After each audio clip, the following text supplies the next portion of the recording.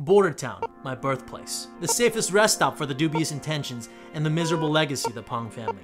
My great-great-granduncle Milmore was the first American Pong. He came from Guangzhou, China, and in 1861, he worked a little-known railroad.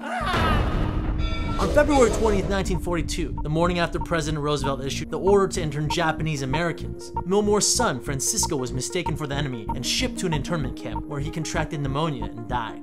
Saul and entrepreneur Nolan Bushnell were inseparable in college. They conceived Pong, one of the first video games in 1972. Bushnell and Saul had a mysterious falling out. My father never told me what happened, but for many years in his home office, Saul kept a framed candid of himself and Bushnell's first wife. I never felt safe within Bordirtown's confines. In my early teens, I recall thinking, when I grow up, I will not be here.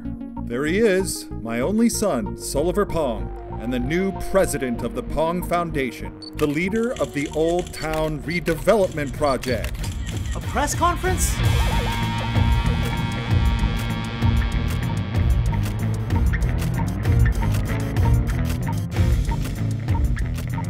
我成世人就係等你娶老婆，我發夢都想你喺教堂或者喺啲豪華郵輪上面結婚㗎嘛。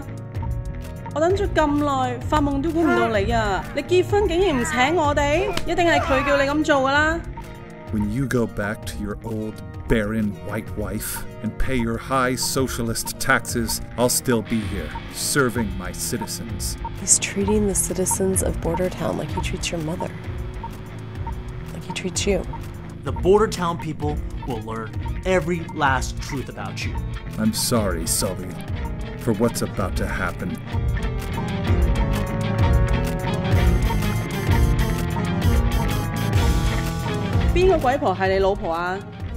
I was not supposed to become Saul Pong.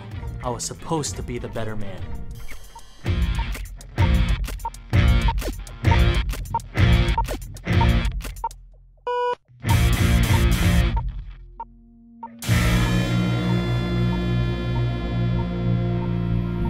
Wouldn't you like to make him pay?